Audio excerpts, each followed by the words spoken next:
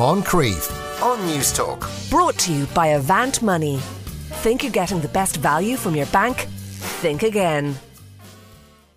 Now, what would you do if you woke up and found out you had become the world's first trillionaire? That is what happened to Christopher Williamson, who had invested just $20 into Rocket Bunny and woke up the next morning to find he had become a trillionaire overnight, only to discover that the whole thing was a technical glitch. Christopher Williamson from Georgia in the USA joins me now. Hello, Christopher. How are you? Hello. Talk us through that morning. You woke up, rubbed your eyes, checked your phone, as most people do, to find a 13-figure sum awaited you. Yes. Well, I kind of I thought I was dreaming at first, so I set my phone down and kind of rolled back over in bed. And then when I realized I wasn't, I grabbed my phone again, and as I started to try to get out of bed, I actually hit the floor and fell. So it was a pretty eventful morning. Now, when I say dabbled in cryptocurrency, it was a $20 investment on a site called Rocket Bunny. So it was quite a leap to over $1 trillion, really, wasn't it? It was, but what I've tried to explain, to people about that, people that don't understand, cryptocurrency, they hear the word $20 and it doesn't seem like much. But when you buy into a new project or a new coin, when they first come out, $20 can buy you, 1 trillion coins or more. So, when you do the math on that, as that coin grows, you're going to make a substantial amount of money if that coin takes off. So you were hoping that this was your genuine bank balance, but unfortunately you've been told it's a glitch in the system. So how did that come about? How was this explained to you? Well, it wasn't really explained at first. When I got to my desk and my buddy and I got on the phone and we were trying to figure out what was going on, his wallet was not reflecting what mine was showing, and we both bought the same contract. So that's when we got in touch with Coinbase, and Coinbase's response was not very helpful at all. And we really didn't get the email stating it was a glitch until a few days later. Have you sought any legal advice to see if you could possibly have any ownership of this balance at all?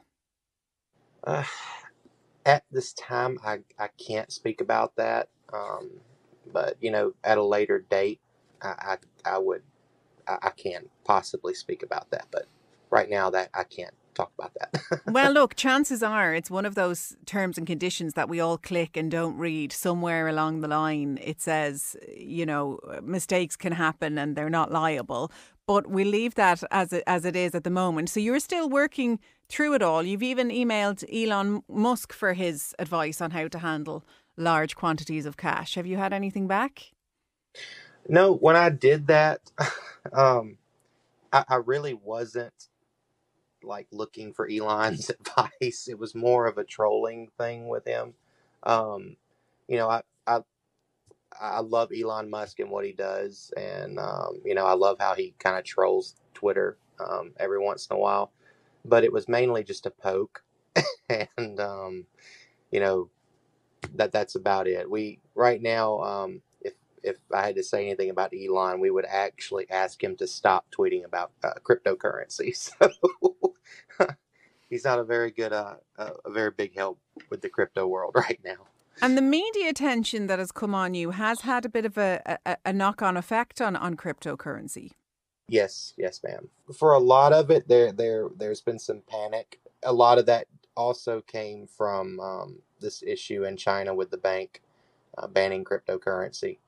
That really hit at a bad time because we were kind of scrolling through the forums yesterday, and people were basically blaming me for the crash, and I was like, oh no, it's not what I need. So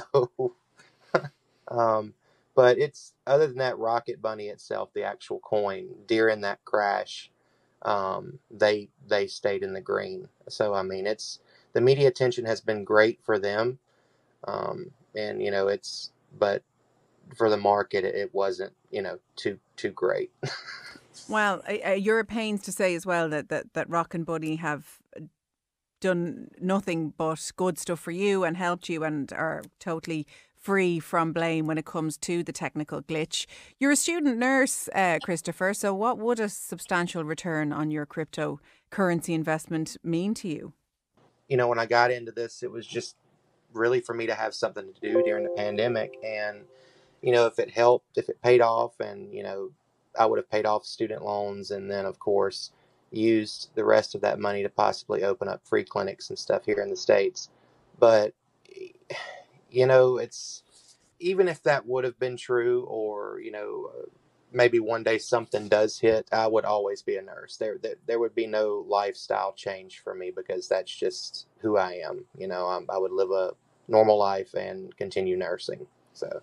Okay, so it sounds to me like your head is still spinning a little from the whole thing, and the end result is still a little up in the air. It was a life-changing amount of money you first saw. Do you think this could even be a life-changing glitch? You know, I'm keeping my faith with that, and I'm just gonna say I've prayed about it, and I'm keeping my faith on that one. Keep the dream alive. Christopher Williamson Yes. from Georgia in the USA, perhaps the world's first trillionaire, if even for a moment or two. Thanks very much for talking to us today. Bye bye.